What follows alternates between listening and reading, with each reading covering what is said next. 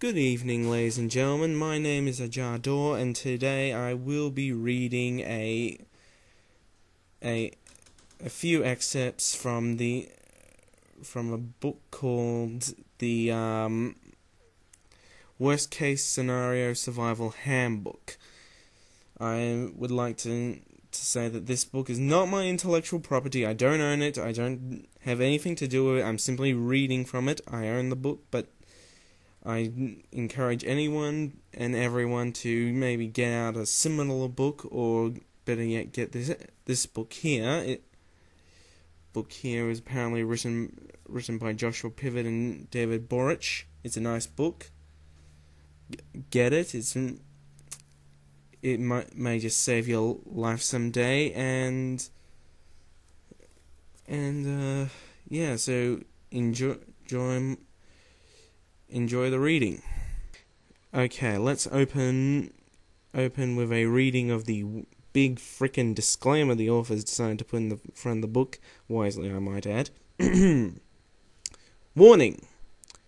When our life is imperiled or a dire situation is at hand, safe alternatives may not exist.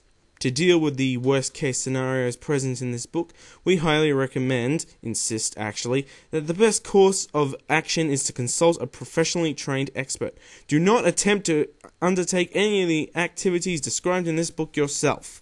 But because highly trained professionals may not always be available when the safety of individuals is at risk, we have asked experts on various subjects to describe the techniques they may employ in these emergency situations. The publisher, authors, and experts disclaim any liabilities from any injuries that may result from the use, improper or proper, of the information contained in this book.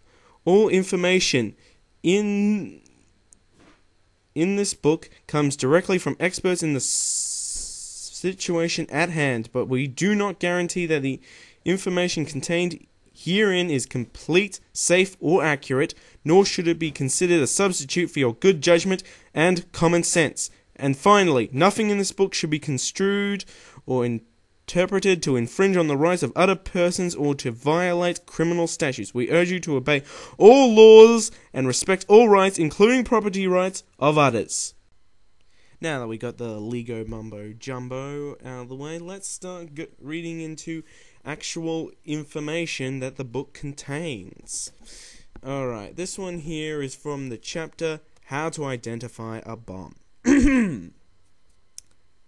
Letter and package bombs can be very dangerous and destructive. However, unlike a bomb that goes off suddenly and with no warning, they can be identified. Observe the following procedures and warning signs. How to detect a letter bomb. Number 1. If a carrier delivers an unexpected bulky letter or parcel, inspect it for lumps, bulges, or protrusions without applying pressure. Check for unevenly balanced parcels. Number 2. Handwritten addresses or labels from companies are unusual. Check to see if the company exists and if they sent a package or letter. Number 3. Be suspicious of packages wrapped in string. Modern packaging materials have eliminated the need for twine or string. Number 4.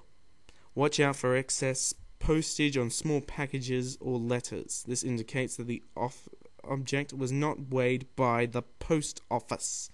It is no longer legal to mail stamped parcels weighing no more than 16 ounces at mailboxes in the United States. They must be taken to a post office. Number 5. Watch out for leaks, stains, especially oily stains, protruding wires, or excessive tape. Number 6. Watch out for articles with no return address or a nonsensical return address.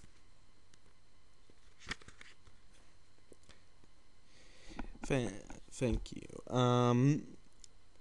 This here